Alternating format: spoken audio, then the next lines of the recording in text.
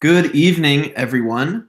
Welcome to the latest episode of Cryptosophy, hosted by Max and Doyle. So, yes, in case you missed our last podcast, Max and I have decided finally upon a proper title for our podcast, which is Cryptosophy. So, that's a compound word meaning hidden wisdom. And ultimately, we think that both our project of reading the Western texts, but also our interviews of various specialists from diverse backgrounds. Both of those projects are attempts to tease out the hidden wisdom that's kind of hiding right in front of every one of our faces. And the goal of this podcast and of the projects that we undertake is ultimately to find those gems of hidden wisdom wherever we can, and ultimately use them to make ourselves better human beings. Yeah, I was also thinking it brings nicely together the crypt or like cryptocurrency contemporary element with the philosophy element of ancients. So Indeed, there might have been some good branding involved in picking the name. I don't know. Certainly.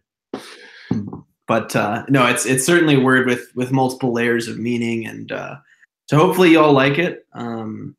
Hopefully y'all care. As far as housekeeping, nonetheless, again, this podcast is really about just Max and I trying to make ourselves better human beings by really being grateful for the great books that have been handed on to us and the wonderful human beings that we have the privilege of living near and around and among.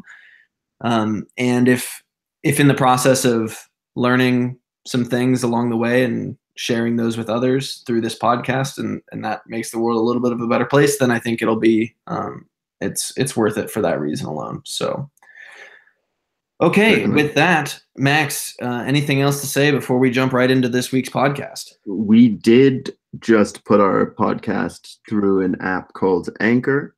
And so Cryptosophy is now available on your Apple podcast app and your Android podcast app. So you can now access it on your phone rather than just YouTube. Yeah, and that was actually a really cool just discovery, the fact that there's a platform out there that exists. When the first time I tried to do a podcast, such a thing didn't yet exist. So it's nice that you can just kind of have a one-stop shop to put it up on a whole bunch of platforms without a whole lot of work. Yeah, exactly. And I think for most people, listening to hour-and-a-half conversations is not easy with the web browser open. So on-the-go listening is much more convenient. Indeed. Awesome. Cool. Well, Aristotle's Nicomachean Ethics. Indeed. Max, tell us why it matters. Why did we read this book, and why should our listeners suffer through the next hour and a half where we talk about it? Well, I jotted down 4 reasons. This is a highly unextensive list, given what you could talk about. The first is simply that Aristotle's book, given its progression, its reflection on virtue and the good life, is something that could contribute to anyone's life. And it's so thorough and long, and it frames ethics in such a clear and interesting way that simply reading the book, one could seriously improve their life. The second is that this book is really the foundation of virtue ethics. Some people try to locate the foundation in Plato, but virtue ethics is one of the 3 major ethical schools, one being deontology or duty-based ethics, and the other being utilitarianism. And some authors have claimed that this is the first real book of ethics along those lines. So this book really, it's the origin of a form of metaethics, but also this form just recently in the 20th century resurged after falling out of popularity in the time of the Enlightenment from Christianity.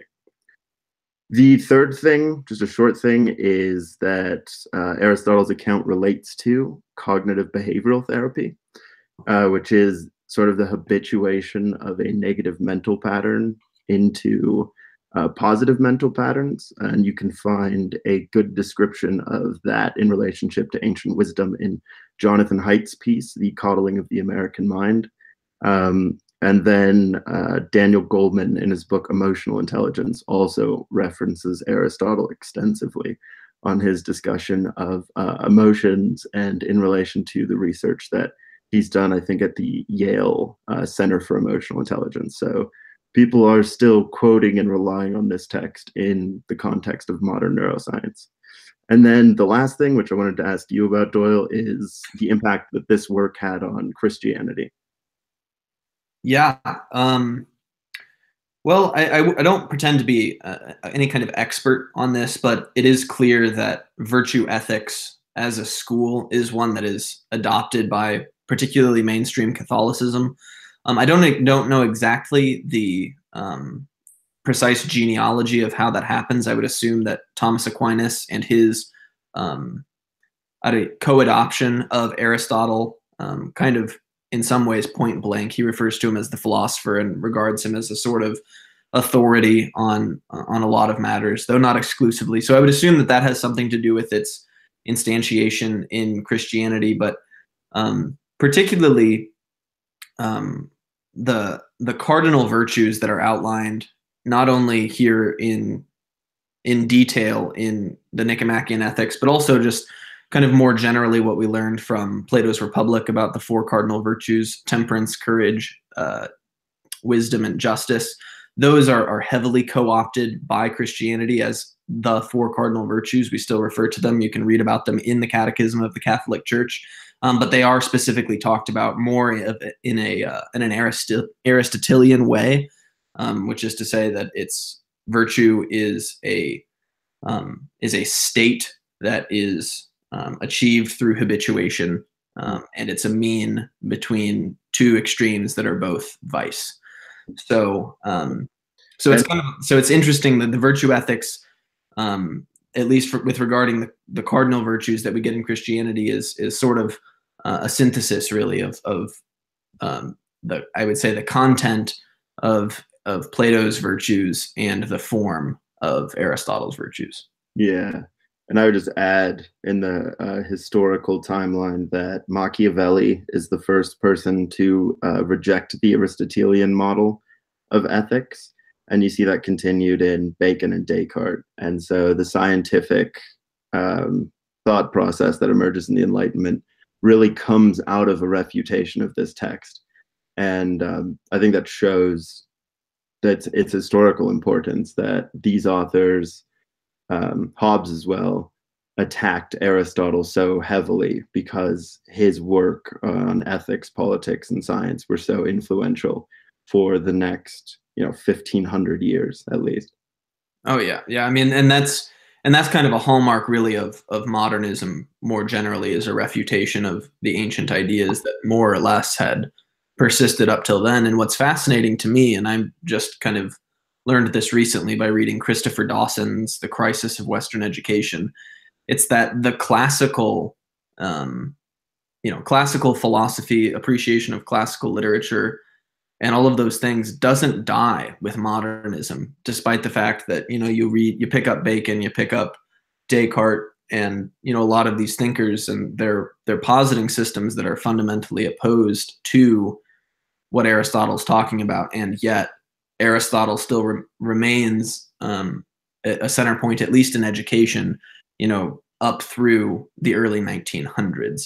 Right. Yeah. So it's much more recently that Aristotle has been displaced from the popular imagination as the authority on ethics. Yeah. However, I do want to re-point out the cognitive behavioral therapy and Daniel Goleman's emotional intelligence, that the theory that Aristotle creates about human psychology in the ethics is corresponding to a relatively high degree with our understanding of the brain, psychology, and human well-being, and especially in terms of habituation, addiction, emotional regulation. So there might be a connection between science and Aristotle now that was not available in the initial rejection of him. Great. So, I mean, I guess with that groundwork, why we decided to read the Nicomachean Ethics of all of the possible books we could read, I think it might be best to go into just a summary of the work as a whole. We can present some of our initial reactions to the text, just kind of ad hoc, right? What struck us as we read it, and we'll let that kind of evolve into a conversation, and then we'll go from there to our moral takeaways, as we always end these podcasts with, and we'll call it a night. Right on. All right. So the Nicomachean ethics itself is broken out into 10 books. For those of you who haven't read any Aristotle, what's really kind of a unique feature of his writing is that he very rarely has a beginning, middle, and end of a book. You might think of these books as a series of beginnings that ultimately culminate in a conclusion that takes into account a synthesis of all of these previous tries. I know that that's true of the metaphysics, which we'll discover even more when we read it for next time. But it was certainly clear here from the Nicomachean Ethics, because at the beginning of book 1, it's like you're starting a book. And then at the beginning of book 2, it's like, oh, I'm starting a different book. And then at the beginning of book 5, I'm starting a different book yet again. And can I also say, just from some of the commentators I read, the book is seen as the book that comes before the Politics. So Aristotle's Politics. So book 10 is really like the introduction to the Politics. Indeed. So it's not even a book contained in itself for Aristotle's whole thought. But I apologize. Go on. Yeah, no problem. So that's kind of just an overarching, structurally, that's kind of how it feels. It feels like there's a number of different things at play. But what I found particularly interesting, and we'll get into this, is the narrative arc gives it a sort of unity that perhaps you wouldn't think just by merely reading the beginnings of what seem like perhaps 3 or 4 different books. So book 1 deals with, ultimately trying to paint a picture of what ethics is all about, trying to give us just a very in broad strokes, what ethics points at. And the first sentence is, I think, quite indicative of the kind of inquiry and the kind of science that ethics is going to be about. Aristotle writes, "Every craft and every line of inquiry, and likewise every action and decision seems to seek some good." So ultimately, from the very beginning, we're told that everything that we do in life, every discipline in which we engage, every action, all of these things are pointed towards something that we consider or deem to be good, and that good gives not only meaning, but gives gives us a method with which to pursue whatever it is that we're pursuing. So in the case of the ethics, we're going to posit that the good itself, right, is that end to which the ethical science, or kind of more commonplacely referred to in the ethics, is really the political science, is pointing at this good. So book 1 focuses on trying to sketch out what happiness ultimately is, because that's what Aristotle would posit as the final ultimate good of human being, and that's something that gets kind of sketched out further as we go along. So this discussion of happiness ultimately leads us into discussions of what people say about virtue. People say that virtue is opposed to vice, and just Aristotle constantly is engaging with multiple different ways of speaking about things, and then cherry picks a bunch of different things that people are saying, that, oh, virtue is just the opposite of vice, or that whatever, and then he uses those as material to supply his own definitions. And ultimately what he comes to the conclusion is that virtue is a mean that exists between 2 vices. Both of the vices are excess in one sort or another. One's an excess and one's a deficiency. Both are excessive in a way. And then this leads us into ultimately discussions of the individual virtues themselves. He starts out with a long discussion about bravery, before going into temperance, 2 virtues that we heard about in Plato's Republic. And then he goes on to talk about some interesting other virtues, and I hope that in the course of our conversation we get to some of them: beneficence, magnificence, generosity, wit, interestingly enough, and has a very long discussion of what justice is or would seem to be. And then at the end of this conversation of the virtues themselves, it's almost like the book ends and starts again with book 5, and we all of a sudden we start talking about wisdom, knowledge, prudence, and scientific knowledge. And all of a sudden we're having what seems to be an epistemological discussion, where he's outlining the definitions of prudence, definitions of scientific knowledge, definitions of understanding. And it seems like it's kind of divorced from what's just come before. But then we enter book 6, and that's where we start to really get into the crux, I think, of Aristotle's ethical theory, when he talks about the distinction between continence and incontinence. And there's a reason, in my opinion, that the epistemological discussion has to come before that, because ultimately Aristotle wants to claim that there are 4 states or conditions of man. There are those who are vicious. There are few of them, but they are the ones who commit evil and take pleasure in doing so. And then at the other end of the spectrum, you have the virtuous, and likewise, there are very few of them, but those are the ones who do good and experience pleasure in doing good.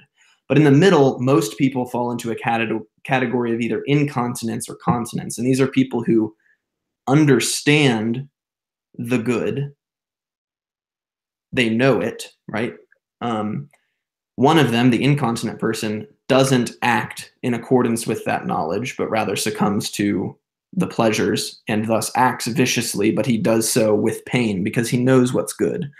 The continent person, on the other hand, knows what's good and does the good, but he does it with pain also because he hasn't fully integrated those parts of his soul towards a true desiring of the good. So he still desires to run off and go do bad things, but he does good things out of the knowledge of the good.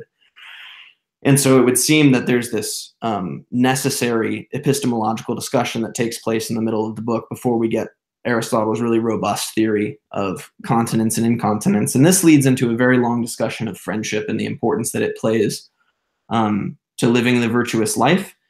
And ultimately, that leads us to book 10, which, as Max said, functions more as an introduction to Aristotle's politics than anything else, but it's also a book about pleasure and happiness, and frankly, the role and the importance of pleasure, particularly once it's been integrated and one finds pleasure in doing good actions. So with that summary kind of in place, Max, I'd love to just get some initial thoughts, initial reactions. What was it like reading the Nicomachean Ethics? It's certainly the most difficult book that we read up until this point. There's a systematic moving through every issue. But I think that the real difficulty comes from trying to combine all of these unique pieces that you just mentioned and still seeing them as a whole ethical theory when you leave it. The book is sort of like wandering through a maze of reflections on human life. And I think in that sense, it's confounding, but in another sense, it is extremely illuminating because it really forces you to move through these various elements of human life that I think often go unconsidered, and he even points out often are nameless in that we don't have a word for these aspects of human life. But really, I think the book struck me as a meditation, simultaneously being a work of philosophy. Did you have a different reaction? No, I mean, I think there's a temptation, and heck, maybe it's even right. I think there's a common view that Aristotle is a very systematic thinker.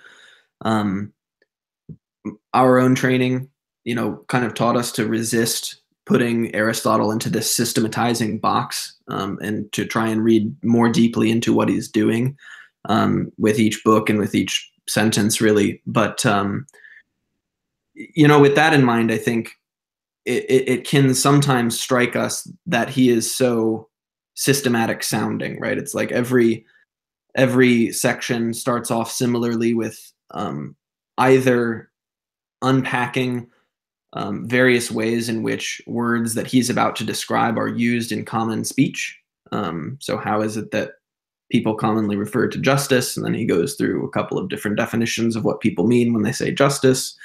That's things that are just are in accord with the laws, things that are just are paying back one's debts, things that are just are, pursuing the good. And so he unpacks those kind of commonplace meanings and then, supplies his own sort of definition that contains within it both an acceptance of certain parts of those previous usages, but also rejects certain of them for various reasons.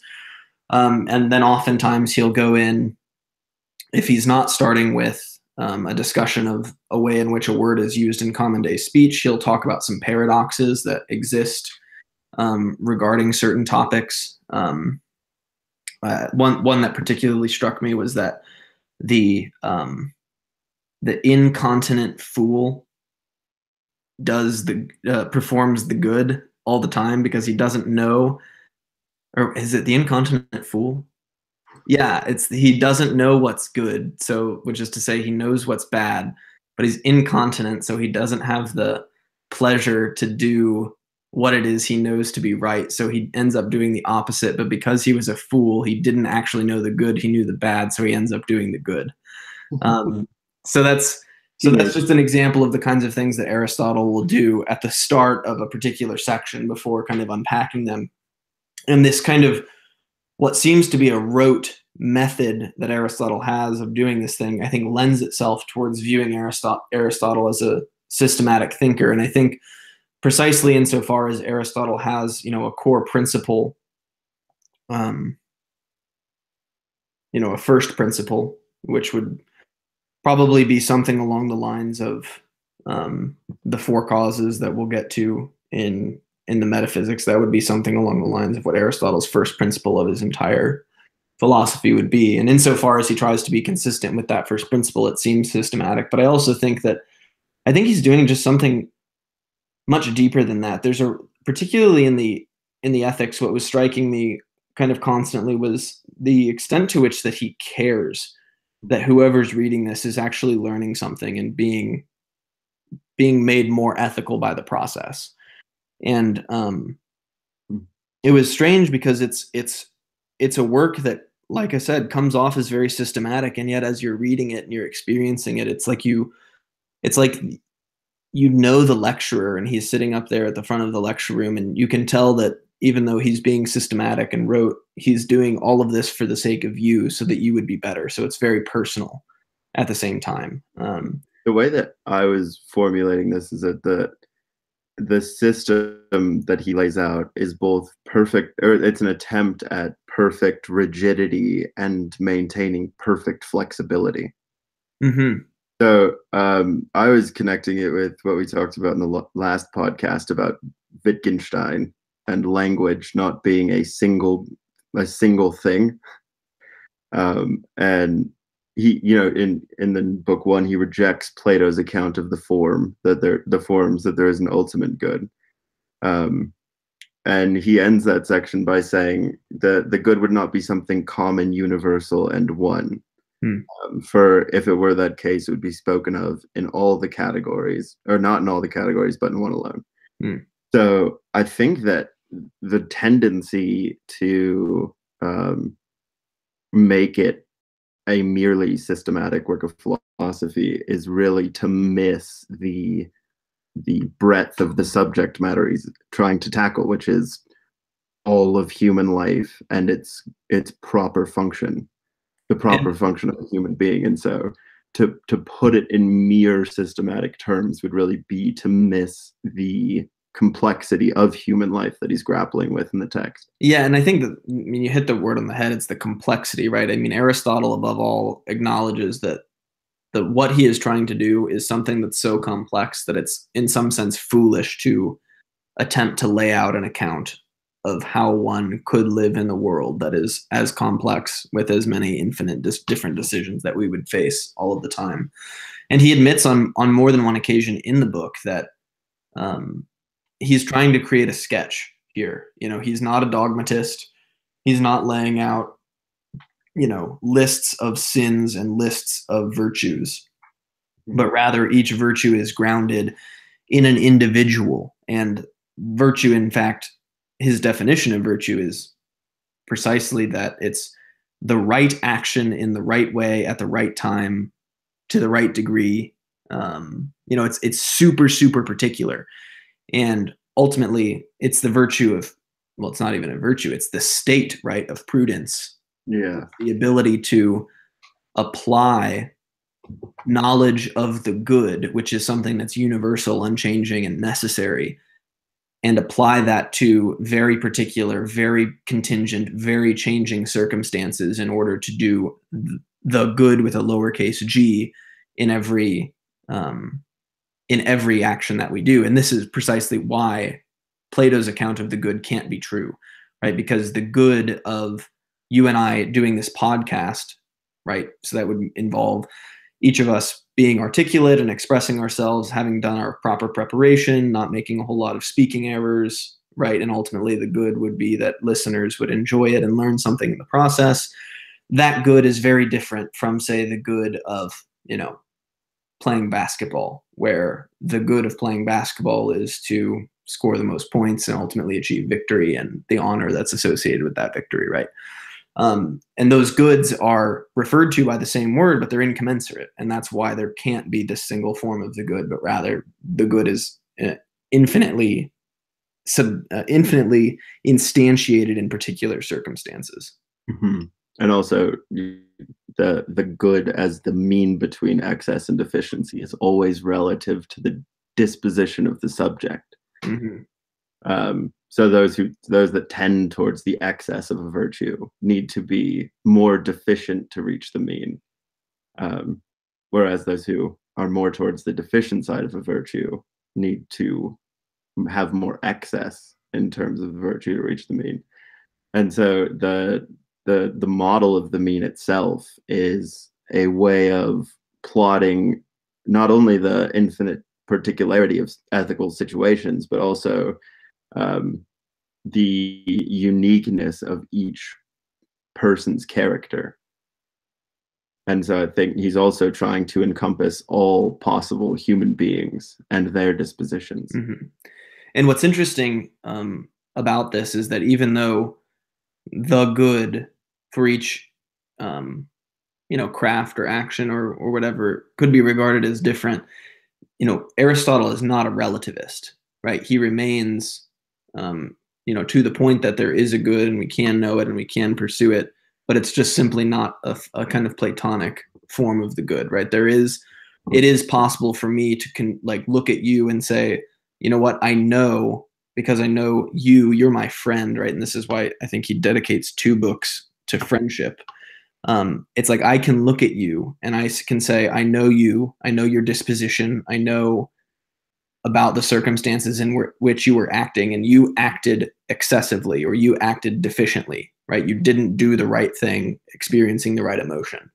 Mm-hmm. And so it is an ethical standard, right? And I think that can be difficult for some people. I think it could be like squaring a circle, right? Because we definitely grow up in a very relativistic sort of ethical framework where the good is internalized in each individual, and it's not possible for me to judge you. Yeah, and there was something really alien to me about the concept of virtue laid out in the book, and just alien in the sense of speaking about virtues in a contemporary context would be an extremely weird thing to do. Mm-hmm. It seems as if we've lost this whole notion of virtue, of characteristics developed through habit that are the result of reasoning well about what one ought to do, and then habituating themselves to that such that they can derive pleasure from doing the good. Right. That way of speaking, that there's better and worse ways to live, and we could call those things virtue, is I think it's completely lost on contemporary ears to a certain extent. Right. Well, I mean, I think the I don't know, what do you call them? The intellectual dark web, the free speech movement. Yeah. I mean, whoever they are, Jordan Peterson, Sam Harris, that group of really non-categorizable thinkers that have kind of formed an odd sort of coalition. One of the things that I appreciate about all of them and is their willingness to point out that the regressive left, or whatever you want to call the other side of them that they're opposing, is that they've kind of bastardized a lot of the words that they have co-opted, right? Like justice, like compassion, like all of these things, and taken what was once a veritable virtue, which, as you were saying, is, through thoughtful deliberation and a prudential application of the universal to the particular situation, acting in such a way that you take pleasure in doing the good, right, is replaced by, oh, look at me, I'm so just. Oh, look at me, I'm so whatever, right? And What they've taken virtues and turned them into virtue signals, right, such that they can, in some sense, take the honor and the praise that would go with virtue, without any of the responsibility of actually acting in accord with that virtue. Yeah, well, it's a very strange kind of reasoning. It accepts contradictory and competing virtues as compatible in a fundamental sense. Um, so just the social justice movement, more generally, it takes such as third wave feminism, and then it will take a defense of the doctrines of Islam as practiced in, say, Saudi Arabia, and it'll say that both are perfectly true, uncriticizable as being minority groups. It's the complete relativization of virtue based on the subjective experience of an identity group. Mm-hmm. Um, As opposed to a thoughtful and careful contemplation of the universal good, right? yeah, well, that admits, just like to summarize, I wrote that Aristotle calls us to that which is uniquely human, and further that which is rare among humans. Mm-hmm. So the whole project is, of a virtue that is uniquely human, is completely alien to the politics on the left that we see right now, because there is no uniquely human virtue. Your virtue is in relationship to your identity, your culture, what you identify with, your religion. It's not in relationship to you being a human being and what that consists in. And ultimately, I think that even though it might seem that this would give us the support or the love or the kind of the relationship with a community, I think that it actually, in a very fundamental way, isolates us. Um, right? Aristotle offers, close friendship as, one of the highest goods of this life, and one of the key, aspects of that is a mutual, um, sharing of desire to do good, right, Mhm. for its own sake. Yeah, I think that's exactly what. Well, just to kind of conclude that thought, and that's juxtaposed to, a sort of, an identity politics where it's like it's assumed that because we're a part of the same minority group, therefore we're friends, therefore we have the same ends in mind, right, and therefore we have each other's backs. It's like there's no accountability to actually, provide a substantial reason for Mhm. why you and I should care about each other. Yeah, and I think that just putting that in context of the intellectual dark web, the only thing that the intellectual dark web shares in common is the assumption that there is such a thing as the human good. But they radically disagree about what that means. You just take Sam Harris and Jordan Peterson's two podcast debates, and then also Sam Harris and Ben Shapiro's debates, and Sam Harris and at one of the Weinstein brothers' debates, is they fundamentally disagree on how to accomplish the human good. But what they share with Aristotle is this assumption that the good is in relationship to what human beings are, Mm-hmm. and not in relationship to the accidents of birth, culture, and other things, or identity that we fall into. I know that was a bit of an aside, but I think you can really map on the notion that Aristotle draws in the beginning, that there is such a thing as a good for the human beings in book one, to our political situation. And this is exactly what the disagreement's about, between that group of intellectuals and what might be called the social justice left, is the intellectual dark web agrees that there is a common good by definition of being human. And the social justice group thinks that the goods are entirely relative to subjective experience, identity, the accidents of birth, and so on. Mm-hmm. Yeah, no, I mean, I think it's important to kind of lay that out at the beginning, right? Is that fundamentally what the ethics that Aristotle, puts before our eyes and, challenges us to pursue is not at all the sort of ethics or, false ethics really that I think the mainstream of our culture is calling us to, right? A culture of quote unquote acceptance and tolerance and all of these other, kind of bullshit buzzwords. You miss diversity. Diversity, indeed. Right. It's something more robust, right? And because it's like you take fundamental, it matters to you that your friends are good for Aristotle, right? Mm-hmm. And you're pained when they perform vice, right?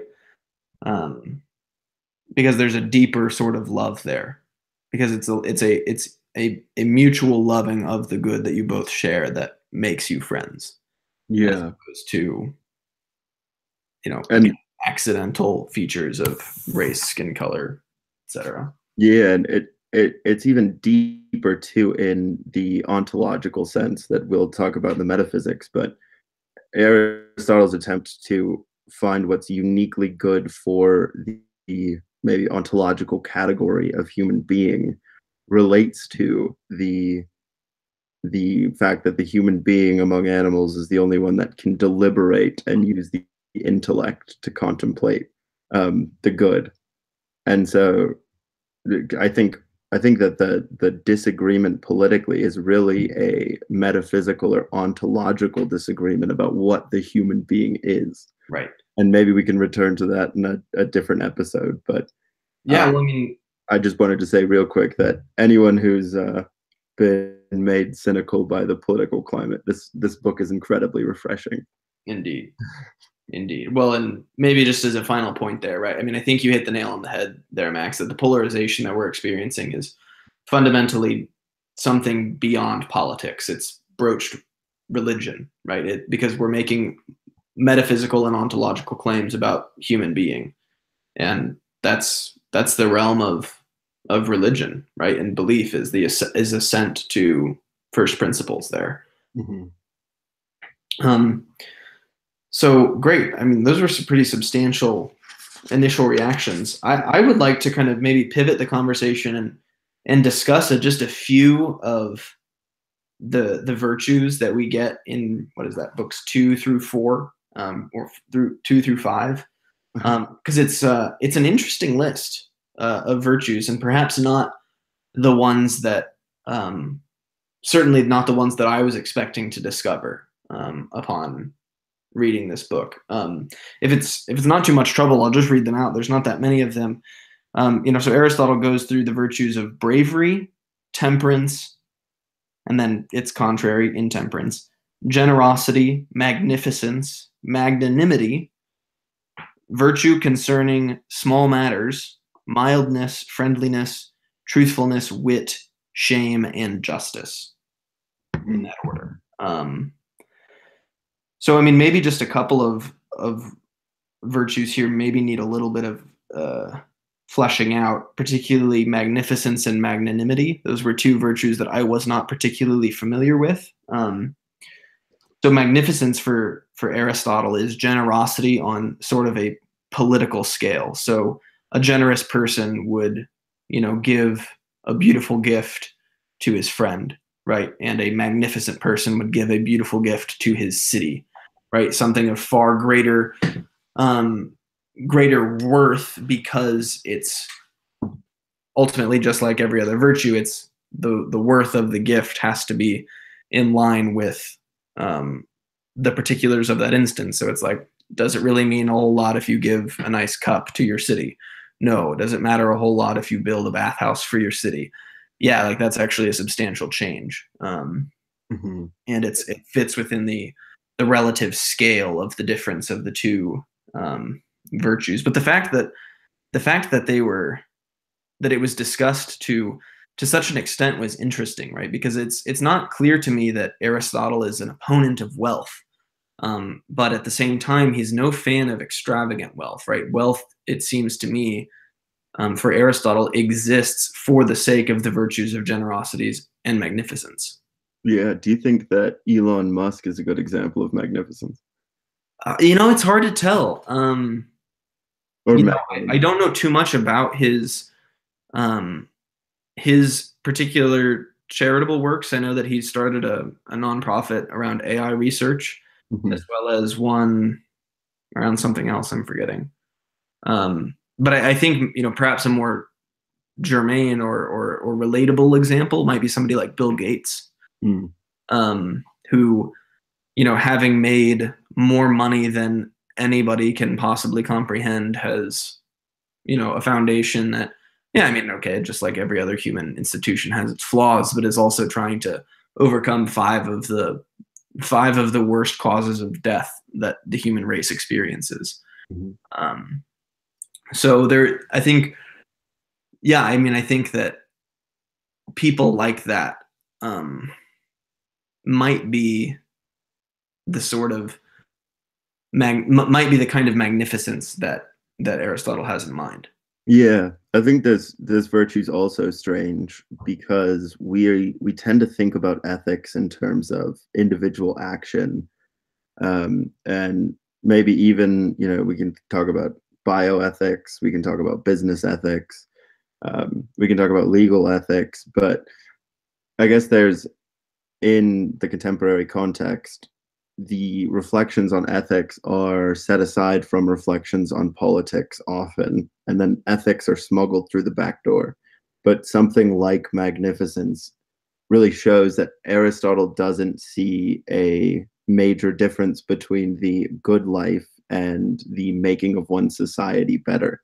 Right. So politics or the study of ethics is really the study of the human being in relation to other human beings, which is the political society.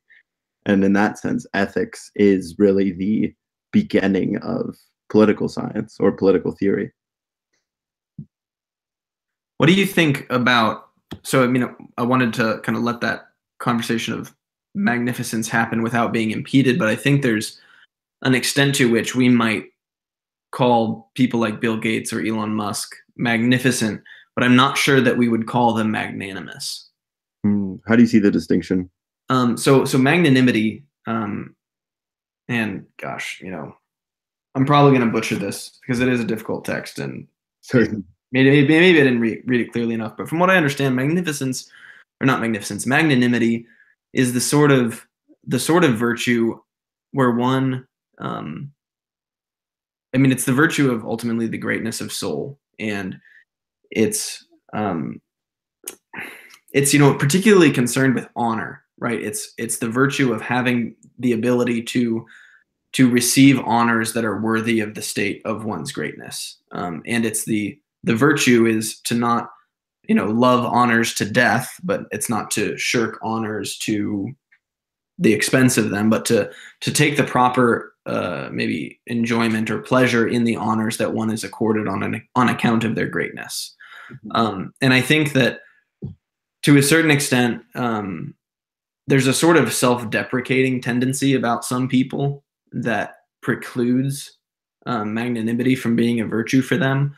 Um, I know I tend in that direction where somebody will give me a compliment and I'll know it's true, but there's a part of me that doesn't want to publicly admit to it's true. There's like a sort of false humility that's pulling me back from saying thank you for that great compliment or giving me this honor. Yes, you're right. um, Well, I just was part of the discussion in book one includes this notion that in order to be good, one must find virtuous and wise people and learn to emulate them too. So I think in that sense, the person who had the virtue of magnanimity would be, at the very least, visible enough in their virtue that those without developed characters or those who are younger could emulate their virtue and their magnanimity through observation. So in that way, perhaps the class of character like Elon Musk or Bezos or whomever, they do possess a certain extent the virtue of magnanimity. Yeah, and I don't want to get too into the contemporary weeds here, but I think you've got to look at Musk's businesses as not businesses in the sense of merely for the sake of money. I mean, the attempt in SpaceX to become an interplanetary species, and then you have Solar City and Tesla in order to make us get off fossil fuels through a way that's economically viable. These really are, I would say, sort of magnanimous social projects that can only be accomplished by business, but their aims are so much higher than profit for the sake of profit. I think that's what might make them social works as much as they are businesses. So in that sense, maybe we could apply magnanimity to Musk. But was there more that you had on that virtue in particular? It struck me as really foreign to my life and my behavior, which is sort of what I was reading the text in relation to. And it made me realize that there's sort of these aristocratic virtues that most people, given their, given the money they make and their stature in society, have no access to exercise. Right. It's like in no way could I be considered magnificent or maybe even magnanimous because I do not exist in a state where those excesses and means are available to me. Mm-hmm. Yeah. And that was an interesting, it's an interesting play by Aristotle. I mean, perhaps, a critique of his could be that, oh, he's just an aristocrat and he's wealthy and he's writing for all of the other aristocratic wealthy people. And, as a result, this book doesn't mean much if it falls into the hands of a lower class person. But I'm almost wondering if that's precisely the point. The point is that he's pointing out that there are virtues that are necessary and proper to the wealthy and to the aristocratic that add burden to them, right? It's like the fact that the common person isn't bound by these virtues is, in some sense, well, then it's easier for them to live the good life, right?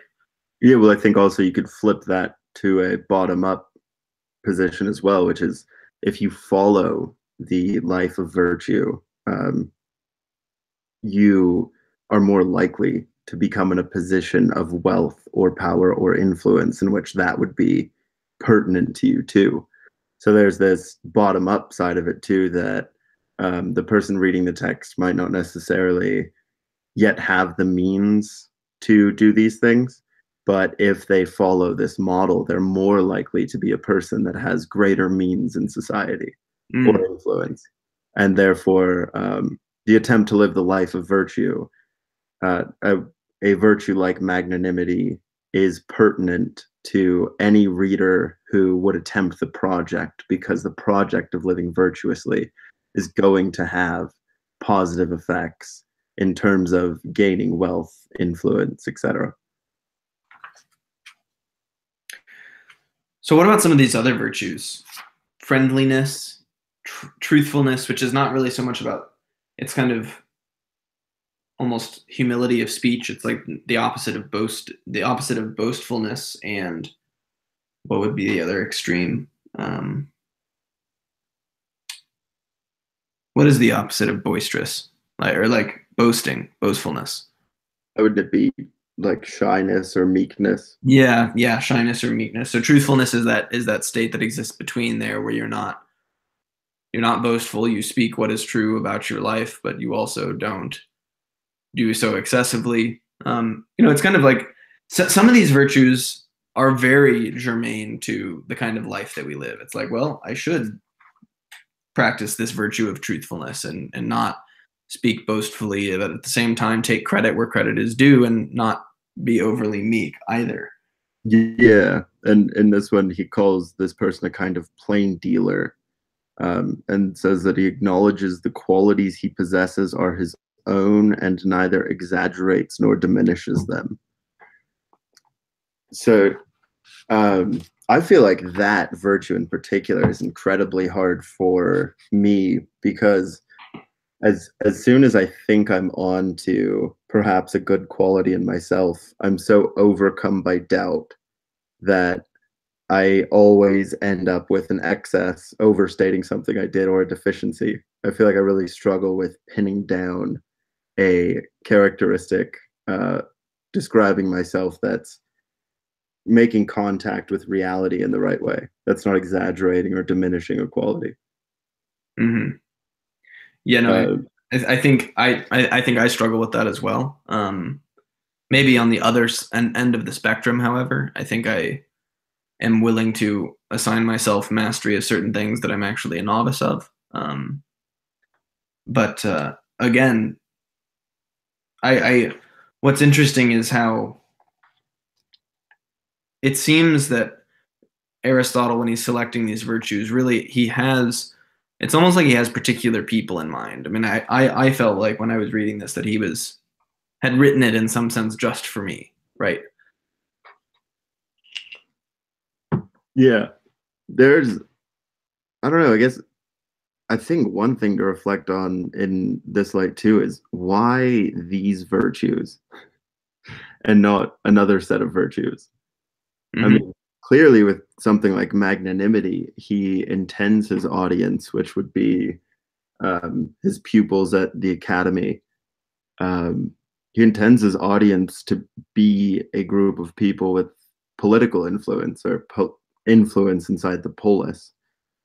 Um, and yet, I don't know, one of the criticisms of the book is, and this isn't necessarily contrary to the previous idea, is that he never really goes into issues more of the passions like sexual pleasure or um, things of that nature that might be more emotional, like one's proper relationship to poetry and literature, which in our case might be Netflix, um, and other things of that sort. Like there's this tension in the text of the common human's ability to apply these virtues um, with the aristocratic person's ability to apply these virtues.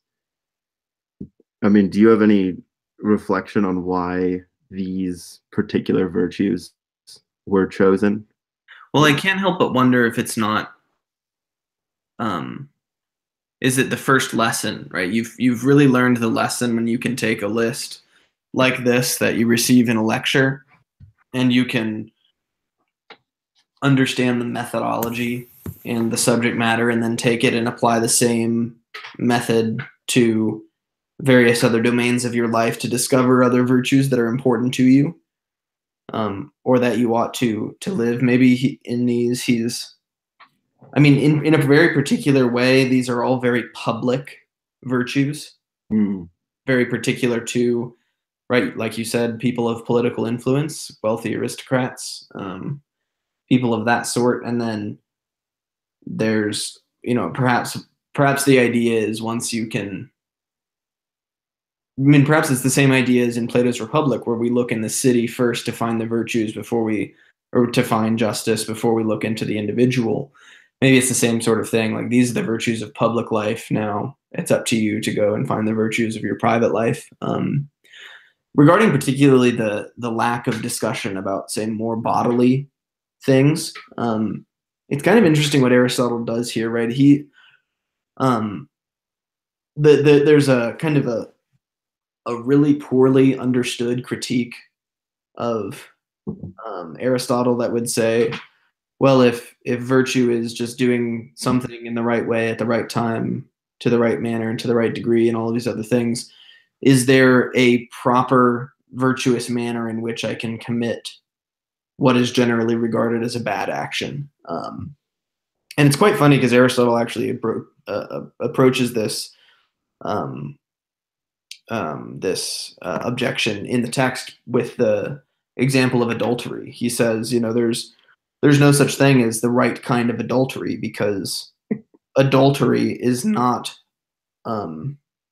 governed by a virtue particular to adultery. It falls within the scope of the virtue of temperance, which is relative to all of the animalistic desires, right? Which is to say that virtues govern not individualized actions. Every different action that you could commit or do has a corresponding virtue, but rather every kind of action that you commit that has a corresponding virtue. And I think that that's what's going on here, is that he's trying to outline at a very high level the kinds of virtues, the kinds of actions that virtues, regulate. Mm-hmm. Yeah, the other interpretation that I don't think necessarily conflicts with anything you just said, but that would be an answer to that objection, is that the virtues that Aristotle attempts to name are the most universal in a category of goods. And therefore, anything else that we could try to come up with and say he missed would fit within the framework of a virtue he lays out. Indeed. So that that's an interesting point. So in the same way that temperance differs from bravery, some other sort of virtue would differ from some other sort of virtue that's not mentioned in a similar sort of way, or one would at least be analogous enough to one of the listed virtues for you to have a framework with which to understand it. Yeah, precisely. So the universal virtue might be courage, and its most extreme state that Aristotle discusses is courage in the face of death. That's the most universal, most extreme principle. But courage in the face of something like public speaking or meeting your girlfriend's parents, it falls within the category of the more universal.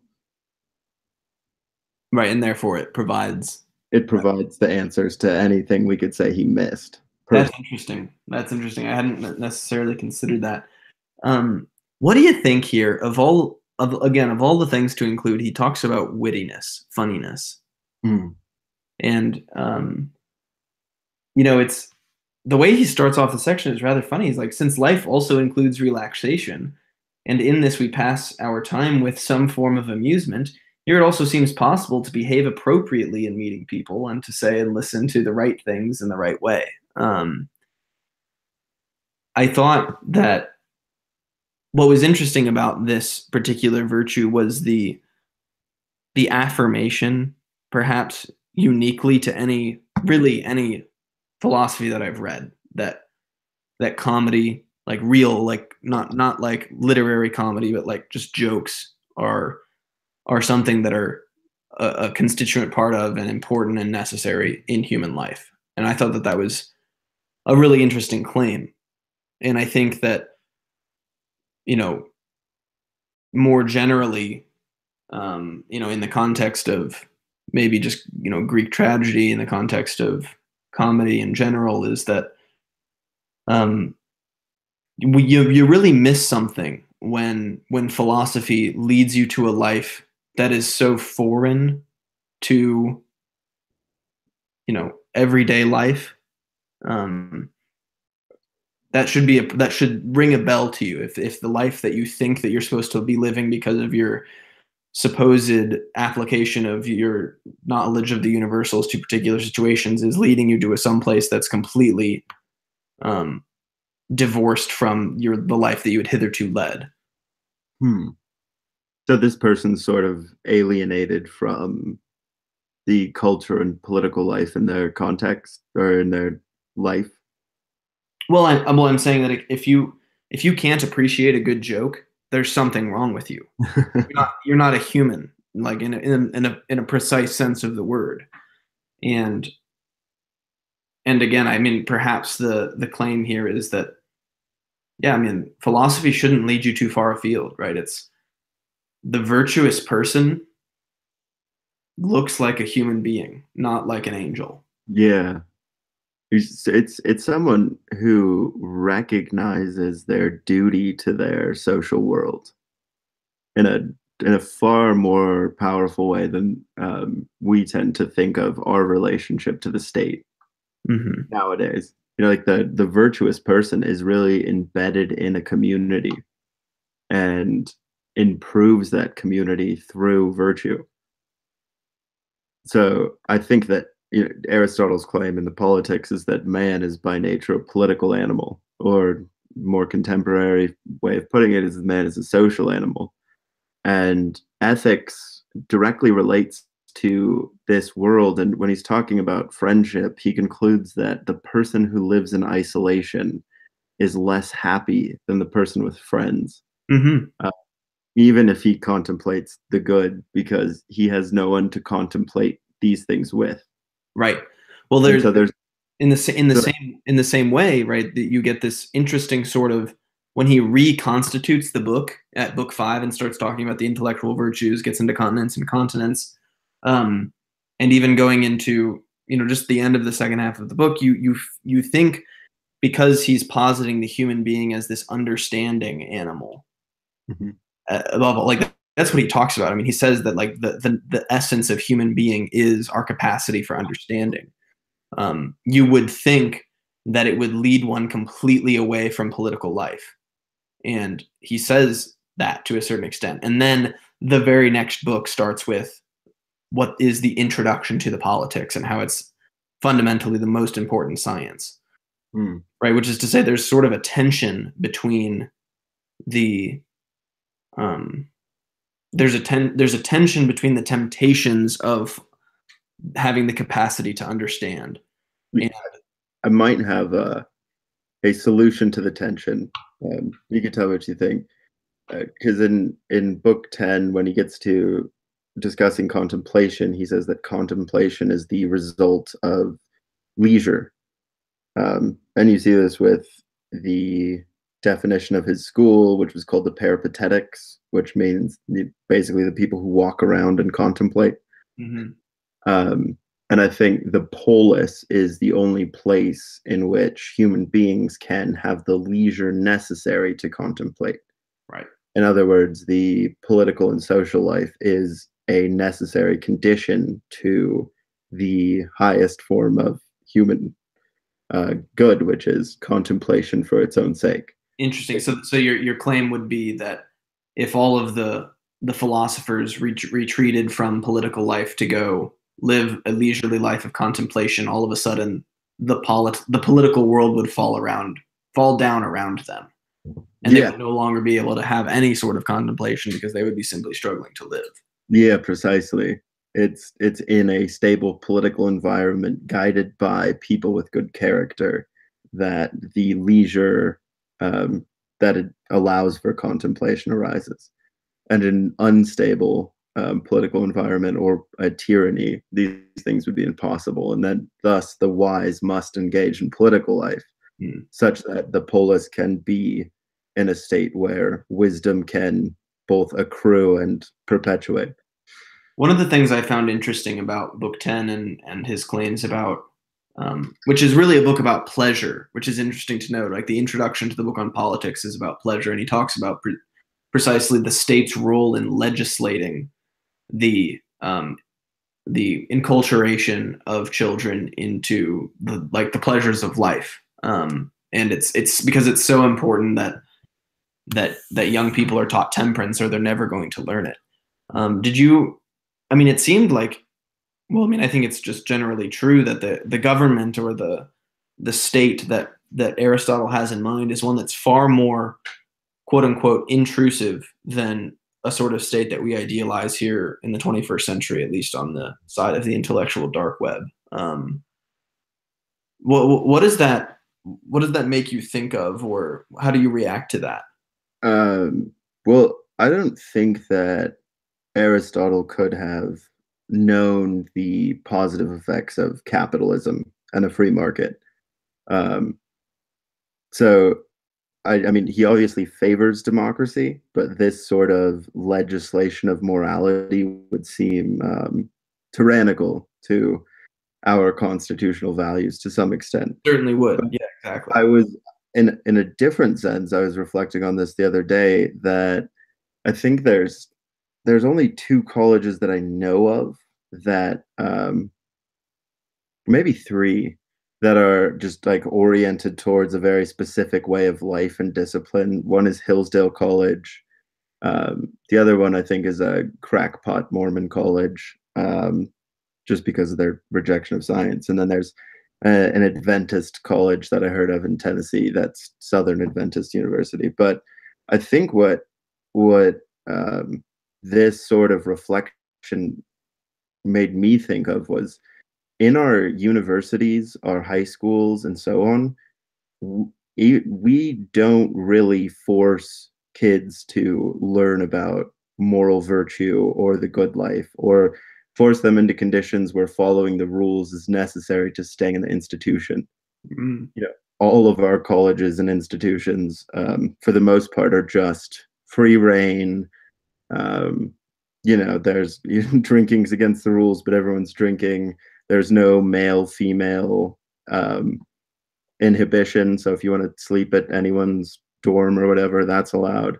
And Right. I think Aristotle's call in our context, this at least was my reflection on that point, was we need more institutions where people sign up for things that are demanded of them.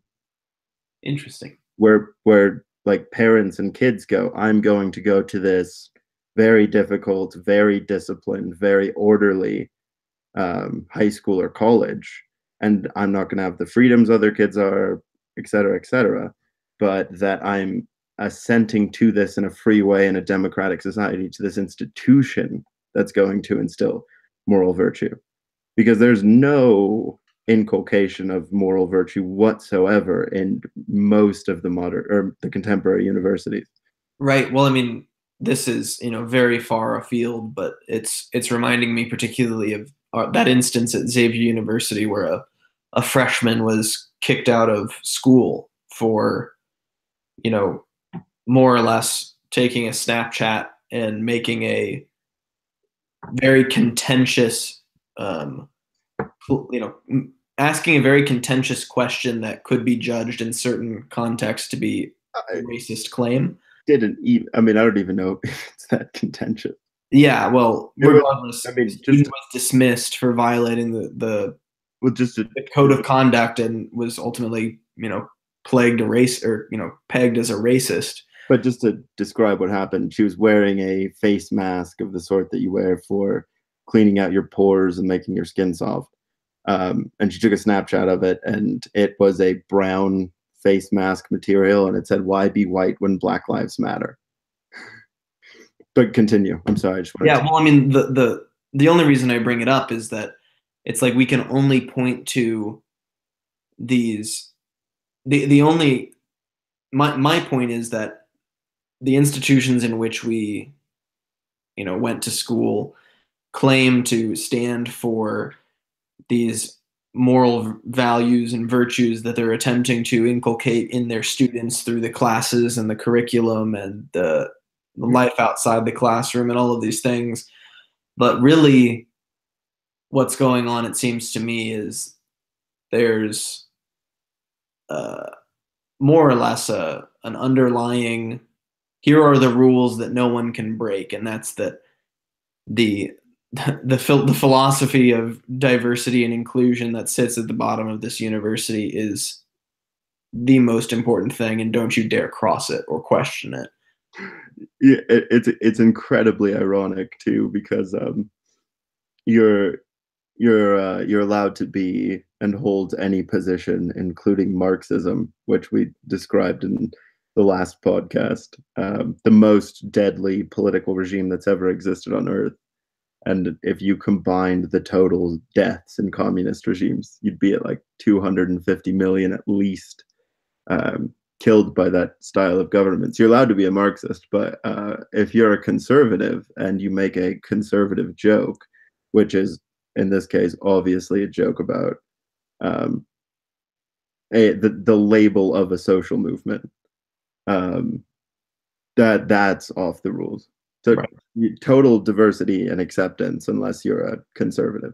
And I think that this fundamentally, it really stands at an very opposed to what Aristotle's talking about in Book 10, right? I mean, he's talking about a moral legislation on individual lives that is actually meaningful, right?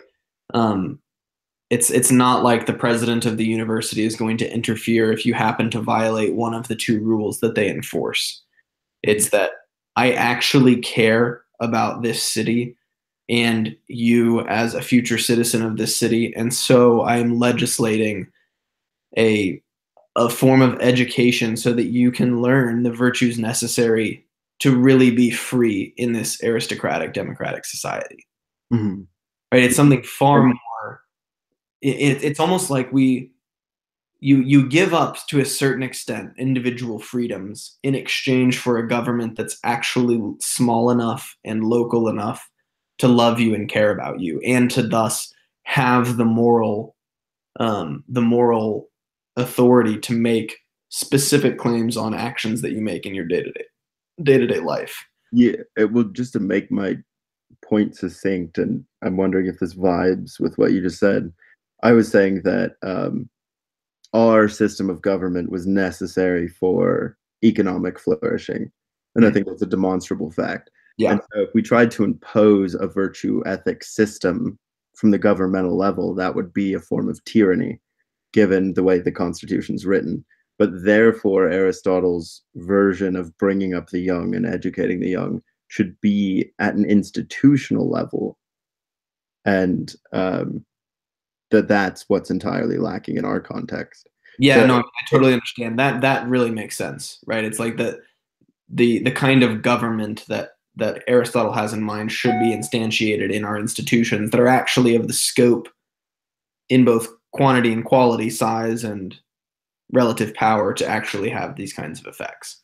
yeah. Do you actually know what the population of Athens might have been at the time? I You actually, know, I don't, but what I do know, I think it's in this text, is that, Aristotle uses the two extremes that a city wouldn't be a city if it was 10 people, and it also would no longer be a city if it were 100,000 people. okay. So it's like he's envisioning a city that's somewhere, presumably in the order of magnitude of the tens of thousands of people. Yeah. And Uh, Ohio State has more than 100,000 students, so yeah, yeah. Well, that's a whole other set of issues that we yeah. could Well, devote no, I mean, I think we just happened on something like really cool that might be a political policy prescription from Aristotle, and that's that you can. It's not necessarily about this national political dialogue that everyone's so stuck in, but it's about reforming these universities, towns, and cities in a way that's more oriented towards raising virtuous people right, rather than the 300 or 400 million people inside the United States. right. So, Well, and it I also don't, might it's just more effective for one, but I mean the arguments exist already, right? I mean I remember the contentious debate over Common Core a couple of years ago. Um, it's like those. I mean, okay, whatever. Common Core is a sham, but the point is like there's a very strong notion that individual communities have the right and the knowledge to determine what's best for their children to learn. Right. So it's like that desire is already there, that there's already something there that we could use to kind of instantiate what Aristotle's talking about in terms of the inculcation of real virtue, right? So it's not just a matter of curricula, right? It's there's something more that we could use our schools for. yeah, precisely. And I mean, in another sense too, to use Aristotle, top down from a federal level, um, educational standards violate the principle of the mean, which is to assume that every population in every area is at the same place and ready to learn the same things, which is patently absurd. Right. It is the individual in their particular context, habituation, and character that one must consider what to teach them, not the it's not some global standard of virtue or education, which would, in this case would be intellectual virtue in Mhm. Aristotle's word. And what's interesting is that this is, just juxtaposed, in what seems to be a paradoxical way with the fact that the human being is fundamentally, well, not, this is what's strange. It's like, it's hard to get a grip on exactly what Aristotle thinks the human is. Like, the political animal seems to be the most robust, um, like two-word summary of what a human being is, precisely because there's so much baggage with those two words, right? Because political animal starts, the reason that we're political animal is ultimately because we come about as a result of a form of conversation between a man and a woman, namely a seductive conversation that results in a union, that results in a child, that results in a whole different kind of speaking to one another. It's no longer seductive language, but it's the language of, mother, father, child. And then as those families grow, you get a different kind of language, right? So there's a whole lot in that political animal phrase. But what's interesting is the number of times it seems that Aristotle's honing home that's like that, no, man is the understanding animal first. And now you can't separate those two descriptions, right? Because he would cease to be the understanding animal if he's removed from the polis. But there's a fundamental sense in which it's like the understanding, right? The grasp of first principles, right? These religious claims, really, right? These theological claims about the nature of the universe that fundamentally form the commonality that makes all humans human. It's interesting to see, despite that view of kind of the universe, human being on the whole, the fact that there is a single first principle that underlies everything, and yet the hesitation to assume that it must be discovered or pursued or reasoned from in the same ways in every context. I think that there's a very interesting sort of, not necessarily paradox, but it's kind of like trying to, you're trying to, how do you deal with the complexity of the world? Well, you ultimately say that the world is so complex that you don't understand its complexity, which is to say it's pretty simple. And yet you're still stuck with acting in it, right? And that's kind of what I see Aristotle doing there. Yeah, I think that was brilliantly put. I don't know if I have much to add to that, but I do want to ask before we move on to life lessons, since we've been happily talking on this political level, if there was anything more individual that you found particularly interesting or insightful for living the good life in the text, the day-to-day personal level.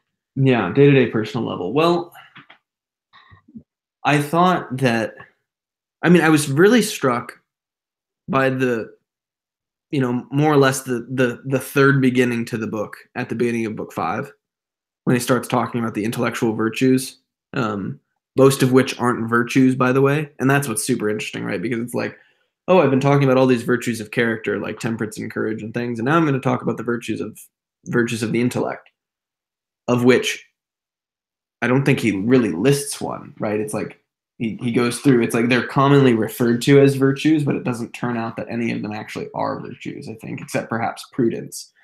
But prudence is more like a state than a virtue, I think he says. And I'm wrong. It's not at the beginning of book 5. It's the beginning of book 6. Excuse me. Beginning of the second half of the book. But so I was particularly struck kind of like by the carefulness with which he makes some of these distinctions between various. Like we kind of we would throw around words like knowledge and understanding and wisdom and prudence. We might recognize a superficial kind of distinction between them, but Aristotle really takes the time to outline what they are and what they mean. And I think that, gosh, I'm not really answering your question about how does this stuff apply to my day-to-day life, but I found, in craft knowledge is ultimately the last one, right? But well, what do you? I thought that was, at the very least, the distinction between the intellectual virtues and the moral virtues was an extremely liberating fact, because it means that you can have a very quiet intellectual life and yet still live a life of virtue. Right. I thought that maybe sort of to use Plato's Republic sense, that people in the um, capitalist or craft class, the appetitive side of the soul, that it could become good without becoming wise. Right. And I thought that on a personal level, I think a lot of us, and I'd speak for myself, I had terrible habituation when I was a child, or I became terribly habituated as a result of culture and pleasures and caring about the wrong things. But the fact that you might not have to understand all of the specificity and implications and like the ontological status of morality to become a virtuous person, I thought was an extremely liberating personal fact Right. that you could be virtuous, you could lead a virtuous life without all of the baggage and study that might come from contemplation or philosophy.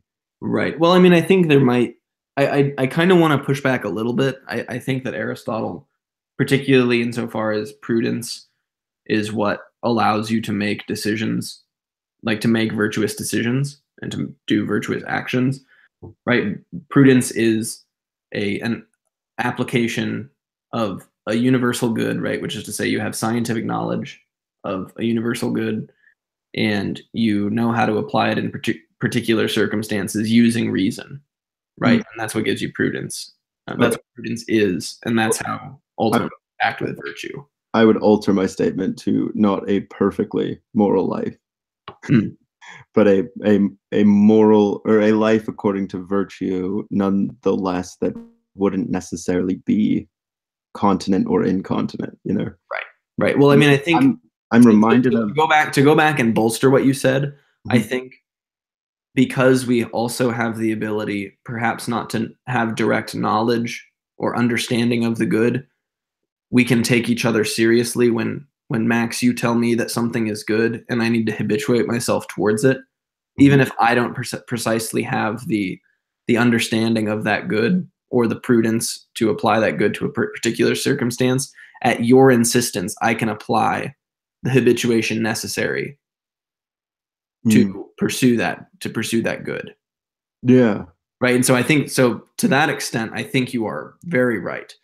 Um, and that there is definitely a lot of room and a necessity because I mean ultimately Aristotle's talking about the habituation towards virtue from the earliest ages, before people are quote unquote reasonable, right? And that's in some sense for Aristotle the make or break period. It's like if you don't get them as children, like they might be lost forever. And that's why this education thing is so important. And we need to have our legislatures involved in it. Mm. Indeed. Indeed. And Uh, that's what's just really striking. Maybe as just a final word from at least my end about the text is that the urgency it seems with which that Aristotle writes this is pretty striking because again it's a super dry sort of systematic seeming explanation of virtues and then drawing all these distinctions between you know intellectual things and then definitions and premises and all these things and yet it just kind of drips with this real desire that people be better and, yeah. and that it's written for them so that they could act virtuously. No, I do want to exactly. I do want to say it right. The main lesson that I derive from this text and a personal reason why I think it's so useful, especially in relation to what I said at the beginning about it corresponding in a deep sense to our current psychological understanding of the human mind, is that the good life is actually possible. And I think that most people forget this most of the time, you know, and Mhm. like the whole text is oriented towards that precise claim. The Right. good life is actually possible. And I Mhm. think that that claim is so foreign to contemporary wisdom and contemporary culture that it's worth reflecting on. Um, and it's something I was reflecting on the whole time I was reading the text. It's like if accepting the premise that the good life is possible and there's a way to get there, how would I live differently? Hmm. And I think that we would do a lot of things different, both on the personal and the educational and on the political level, if we admitted that there were better and worse ways of living. Right. Indeed. So is that your moral takeaway? It is not, No. no. Okay. Great. Well, Real quick, I think that that was a do you have final great statement do upon you have which like to three start. minutes?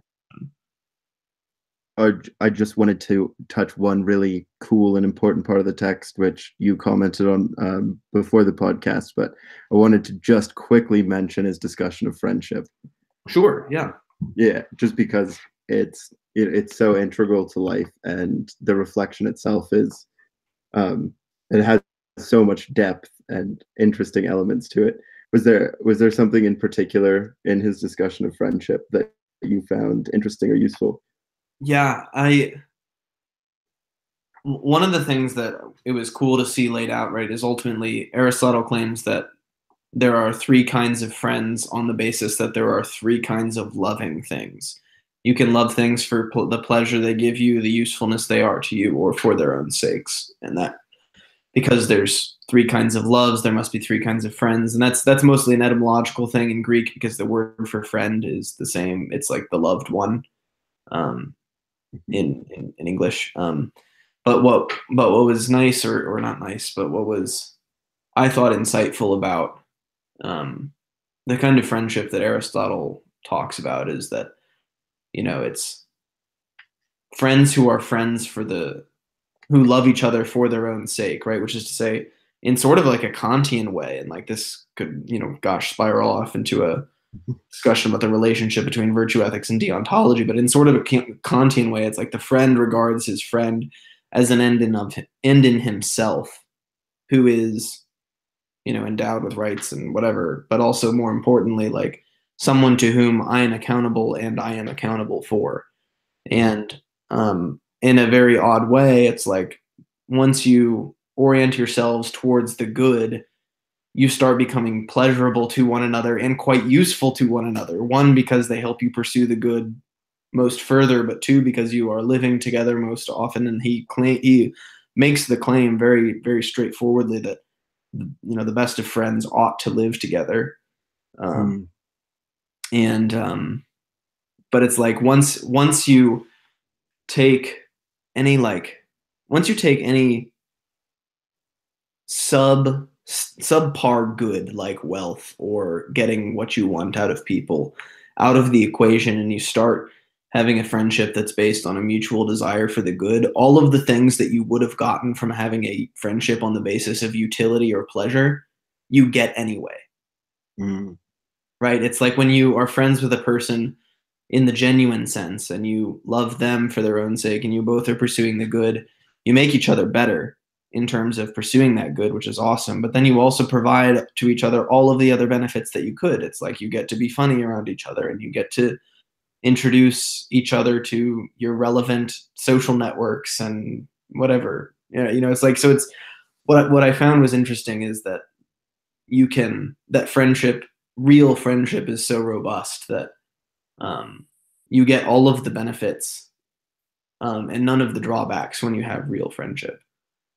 Yeah, yeah, those were really cool parts to read, and it was very interesting to claim that for the many, they only have friendships that are either on the basis of utility or on the basis of pleasure, and that is why they come into conflict with their friends. So, friendship for the sake of the other person results in no real tension. Um, and that pleasure or friendship on the basis of utility or pleasure is where we see betrayal, lying, people saying that you owe me money, etc. Mm-hmm. Uh, and I thought that that was an extremely useful reflection on friendship. That I think this goes to book one too, and the definition of virtue. Um, the for its own sake aspect of friendship really ties into this for its own sake of doing the right thing as well. Right.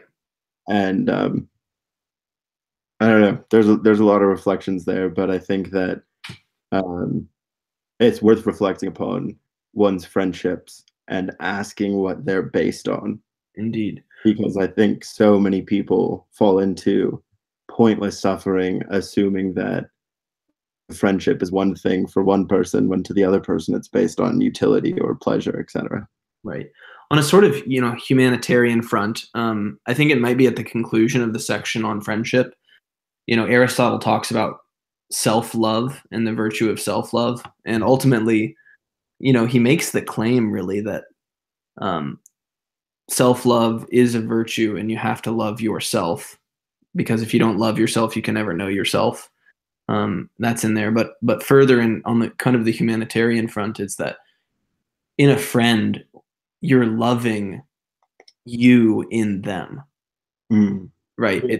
It's a fundamental um like uh intersubjective experience of human beingness, right? Mhm. It's like you, my friend, and me, share something that's super intimate that only I have particular knowledge of, right? It's like I only know my own humanness, and insofar as I can see it in you, we have this thing called humanity that I can, take stock of, right? And he even talks about a whole nother virtue in there that's associated with seeing just the humanness in even strangers and loving.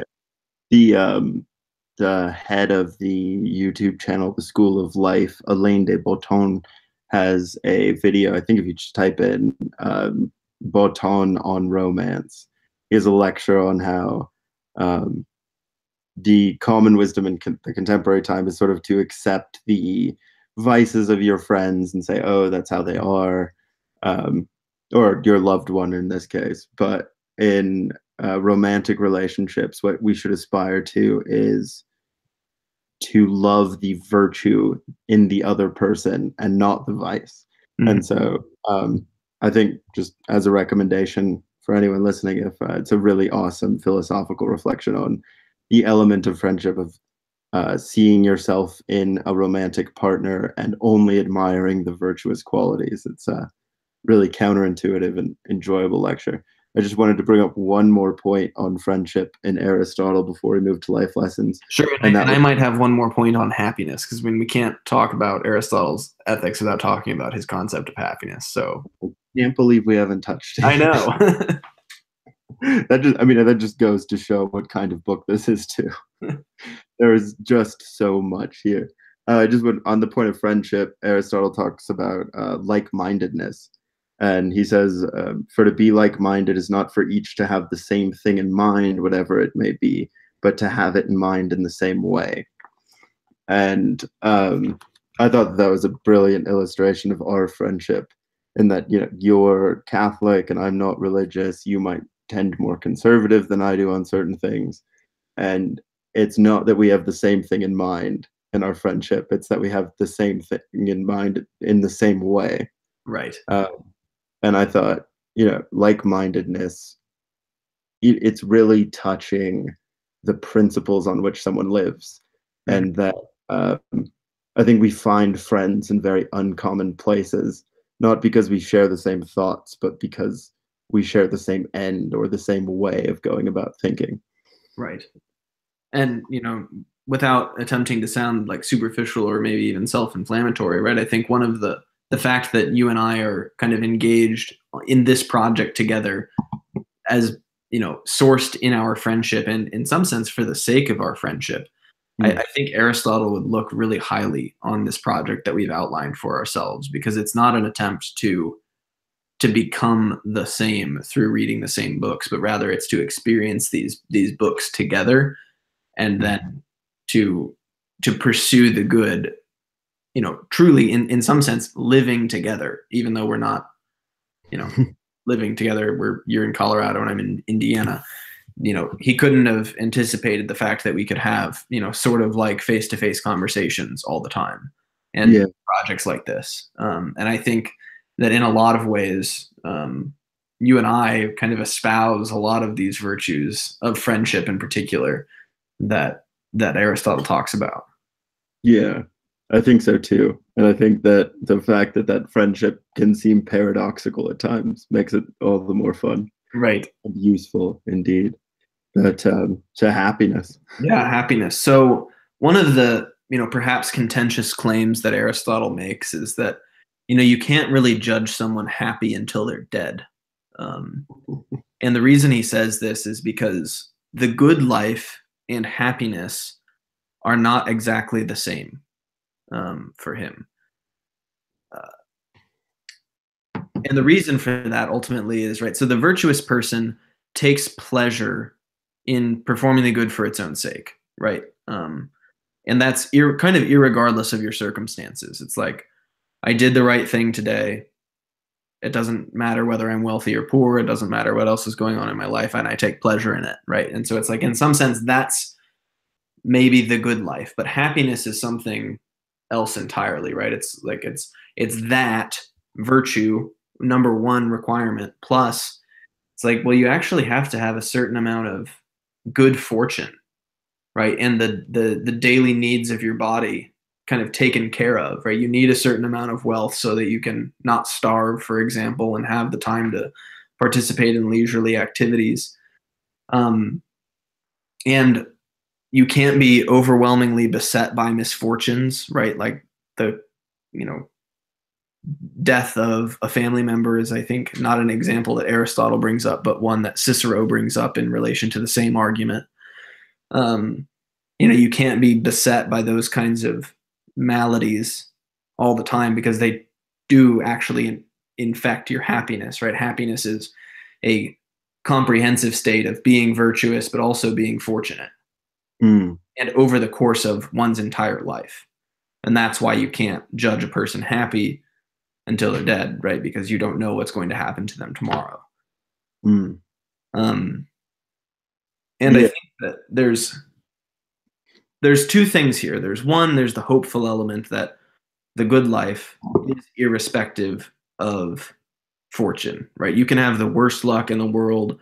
You can be beset by suffering, and we all are, but you can be beset by suffering in a particularly powerful or strong way and still take pleasure in pursuing the good, and that is going to provide you with a certain level of fulfillment.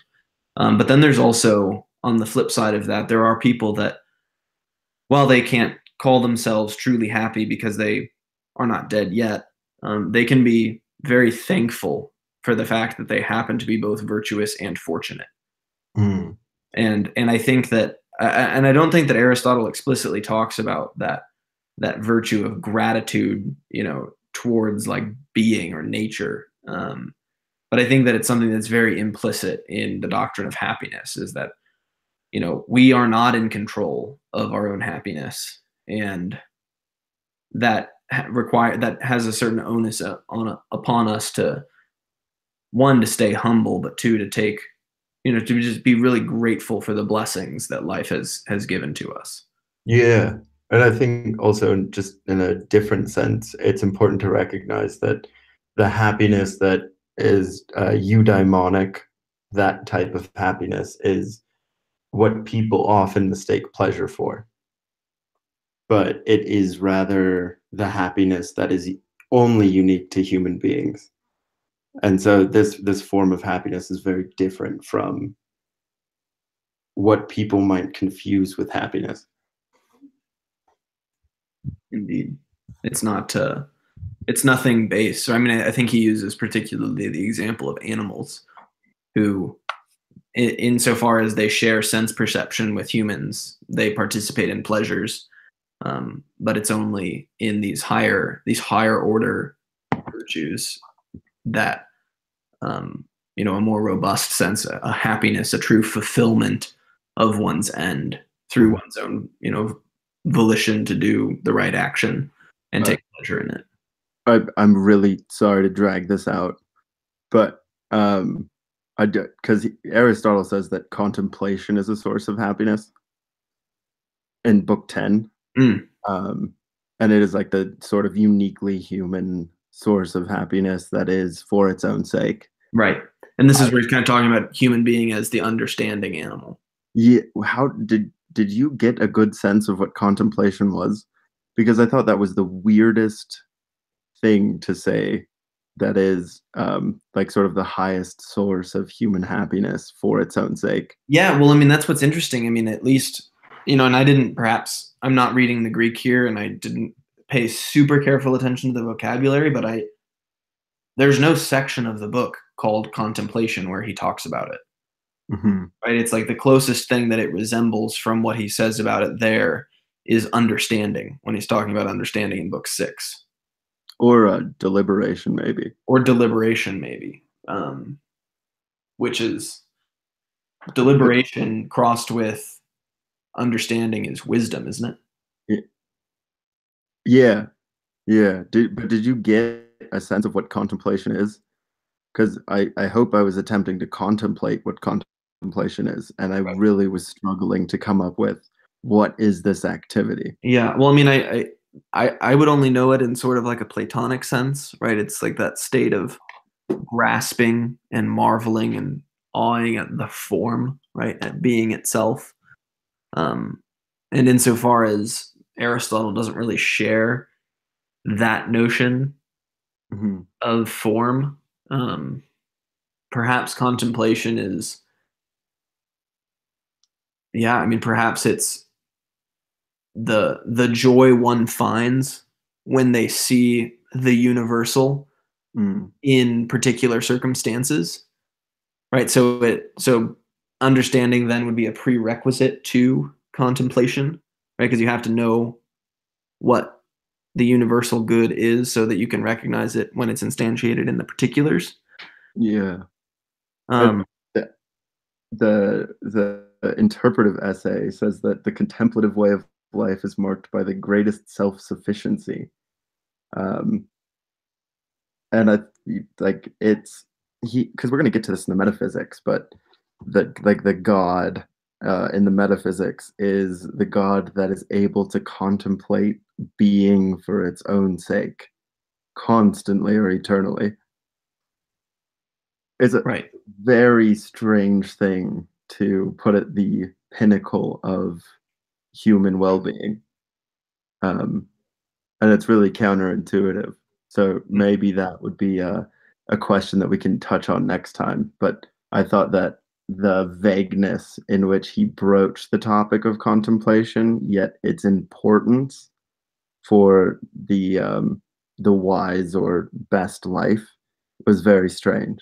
Right. Well, It's and almost what also was strange was that how immediately after making that claim, he transitions into talking about how, you know, the impetus to participation in political life, which seems on its surface, and I think he says this is like fundamentally contradictory to the contemplative life.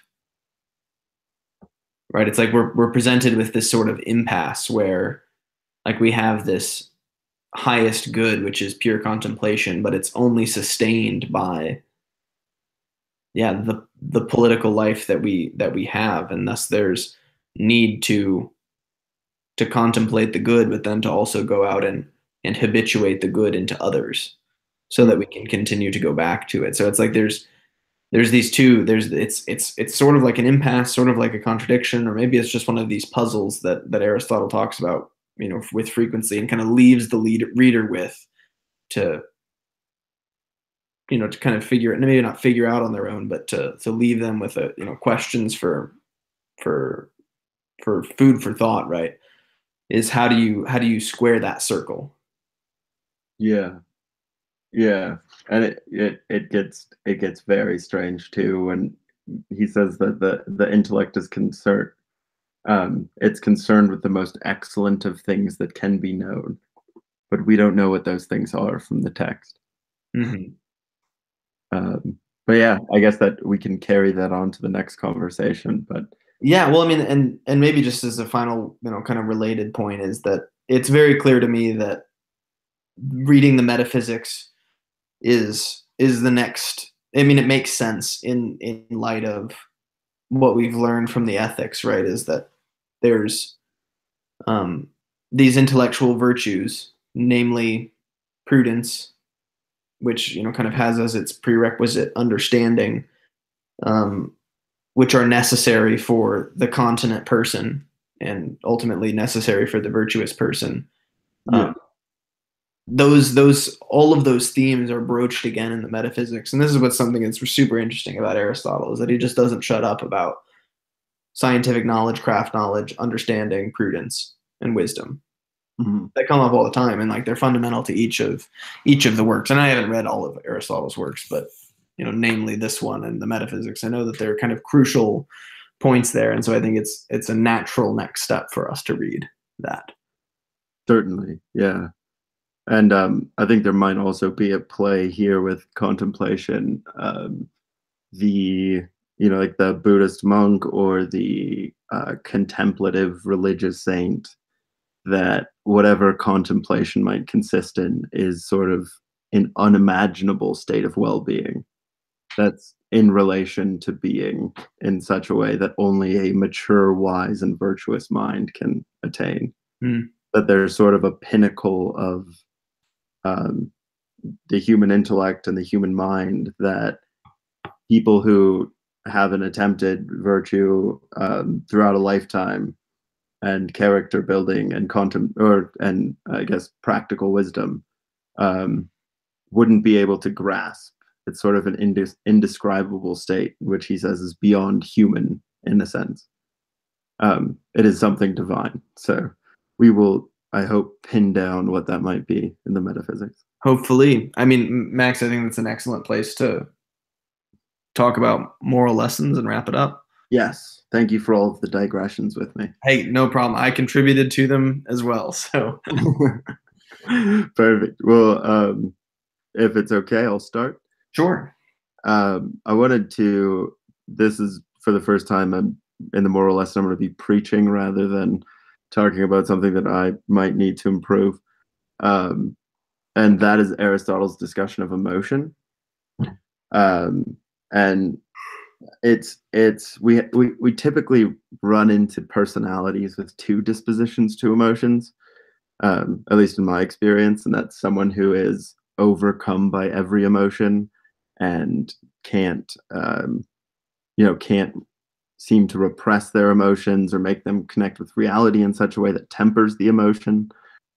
People who might be particularly anxious or particularly given to anger.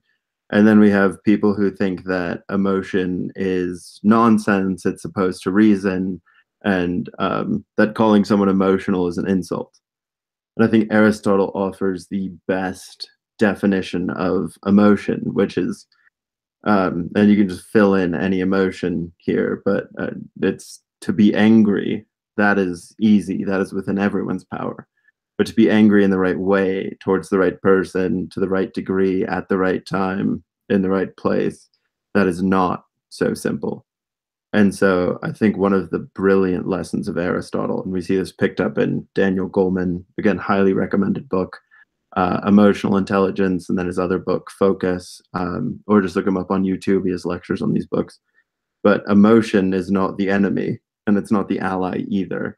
That character comes from expressing emotion in proportion to the particular situation.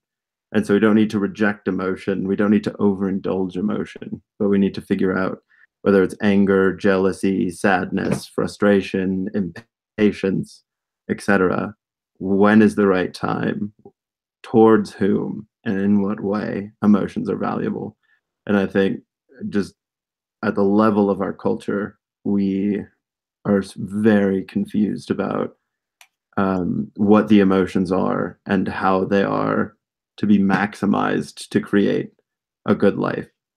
Um, so yeah, that was it. It's a brilliant lesson in the text, and it's not about the feeling of emotion or not emotion. It's about the expression of emotion um, with all of those particular facets that makes it moral.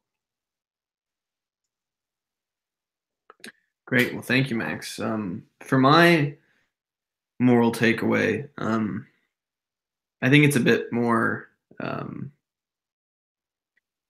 Well, I think I was particularly gripped by the discussion about deliberation that Aristotle talks about, and that's it's the ability to really forethink about your actions and hold them up to a measuring stick of the good, and to not allow, just as you were saying, to be that kind of person that is so gripped by emotion that they just act purely out of an emotional response.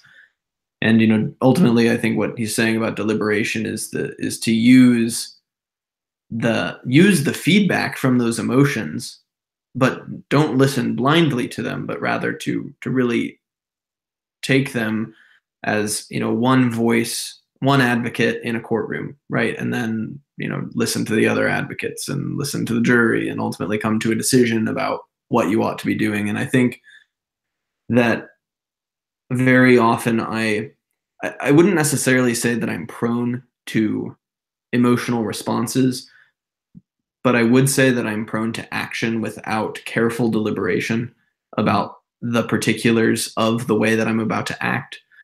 I think in general, I do a good job of performing the right action in the right circumstances, but I do not at all think that I'm good at doing that action to the right degree, in the right contexts, in the right places, right? So, I mean, I think if I, can take away anything from Aristotle, it's that if I want to grow in the moral life, if I want to learn how to be virtuous, I really need to have the ability to take that deep breath before I say something or before I do something, and ensure not only that I am doing the right kind of action, but that I'm doing it in the proper way.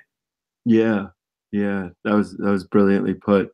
And just real quickly, this was sort of at your prodding, but I recently began to deliberate on the influence of social media on my life, and I've actually pushed several people on deliberating about its utility. So I've been challenging people to give up social media for 2 weeks, and Mm. that's just to delete it off your phone.